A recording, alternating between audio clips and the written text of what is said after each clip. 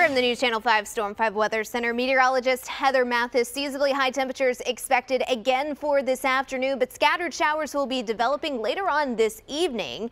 Tonight, as temperatures fall down into the 30s, that rain transitioning over to snow. So let's time it out for you with Exact Track. If you've got anything you need to do this afternoon, expect a lot of dry time between now and lunchtime. It's not until about 2-3 o'clock we start to see those scattered showers developing out in West Tennessee and becoming more widespread throughout the area here. Now, as early as 10 p.m., we'll start to see that rain changing over to snow in our northwestern counties, southern Kentucky. In Nashville, we'll start to see that rain transitioning to snow just after midnight, and these snow showers will push into the plateau between 2 to 3 o'clock in the morning. Now, we will get several hours between 3 to 4 where snow will be falling. However, because of how warm we are right now and this afternoon, a lot of that snow, once it hits the ground, is going to melt. So that's why rain totals, once we look at this when it's all said and done, not too impressive. Here in Nashville, we're looking at anywhere between a half of an inch to a dusting, a half of an inch possible out towards the plateau.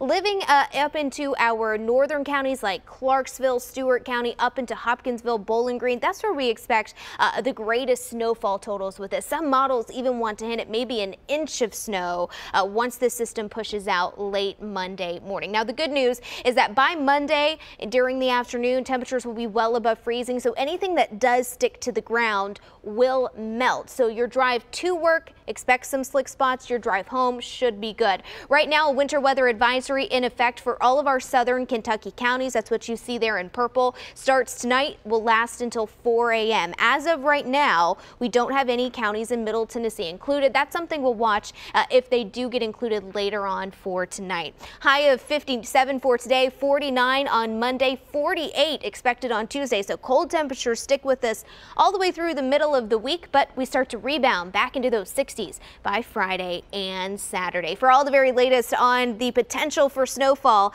watch tonight on News Channel 5 with meteorologist Henry Rothenberg. Hope you have a great rest of your day.